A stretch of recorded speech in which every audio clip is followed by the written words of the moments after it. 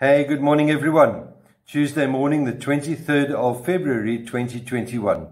This morning's devotional is a reading from Proverbs chapter 25, verse 28, which reads, "Like a city whose walls are broken down is a man who lacks self-control." Or, as the Amplified version puts it, he who has no rule over his own spirit is like a city that is broken down and without walls. When you walk down the road or take a drive, there is something that we all see and may even possibly comment on about the different walls and barriers that we may see next to the road or even surrounding a property. Some of them are tall, some of them are small, so you can step over, and others of them are similar to the Great Wall of China. Now, the Great Wall of China is a massive structure by any standards.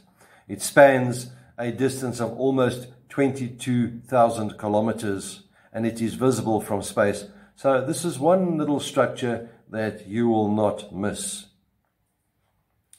But here is the question: why was the Great Wall of China built? Well, it was built to keep the raiding parties of the nomadic tribes outside. Was it successful? Yes, it managed to keep the raiders outside. Granted, there was the odd occasion where the raiders managed to breach the defenses, but those were very few and far between. So why am I telling you this? The purpose of a wall or a fence or even a barrier is to identify whose property it is. And the second one is, as the name implies, it is a barrier to protect us from outside attacks. However, in order to be effective, these barriers need to be maintained on a regular basis, as any breach would give the enemy a terrible advantage over you. There is a wall in your self-defense system, the wall called self-control.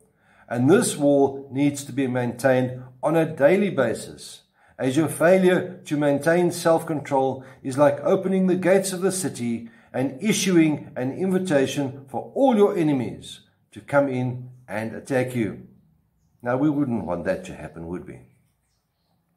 Personal boundaries are the physical, emotional, and mental limits we establish to protect ourselves from being manipulated, used, or violated by others. They allow us to separate who we are and what we think and feel from the thoughts and feelings of others.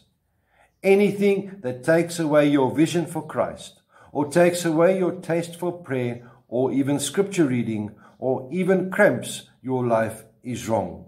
And we need to turn away from them in order to live a fruitful life for God.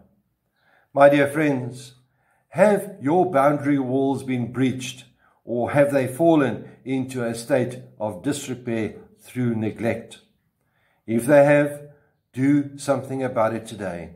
Don't wait for someone to step in and build your boundary walls. They're your walls to build. And if anyone else builds them, they will build them to their own specifications. Do something about it if they are damaged. Do something about it if the defenses have been breached. Do it before it is too late. With those words, my prayer is, may the Lord be with you, may He bless you. May He cause His face to shine upon you and be with you always. Goodbye.